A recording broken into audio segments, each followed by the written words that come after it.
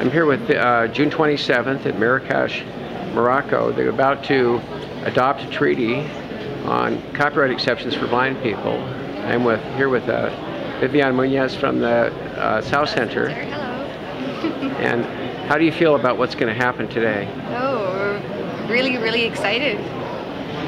And what have you been doing this week at the diplomatic conference? Well, just helping delegations and providing any support we can to hopefully get a good result in terms of the areas where we knew there was difficulties in text, and I think the outcome is a very good one. I think we have a legal framework that's gonna help take away some of these obstacles that were in place in the copyright system that didn't allow books to be produced and then to be shared across borders and for the blind people with visual disabilities. So there's still a lot to do in terms of implementation now of this treaty, and I think that's the next step that we want to be involved as a developing country intergovernmental organization to help support countries to put in place now domestically the kind of implementation of this treaty that can render it workable for these countries. What surprised you about the negotiations?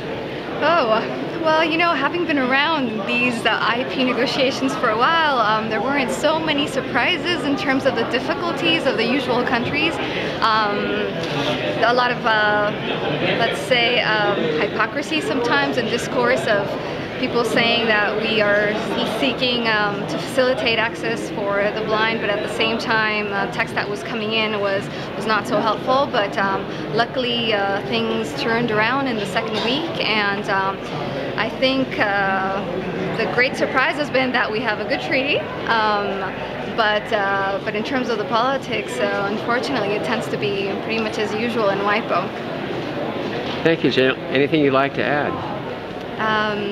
No, let's just now work towards helping assisting countries implement the treaty. I think we have to forget that we have a success today, but that doesn't mean that we're going to have a system that works, and there's a lot to do. So we need to work together, civil society organizations, help support other groups, and we have a big task ahead as well as now working together to assist other stakeholders who are still suffering some obstacles in the copyright system, such as libraries and archives and others. So we have a big task ahead still. Thank you.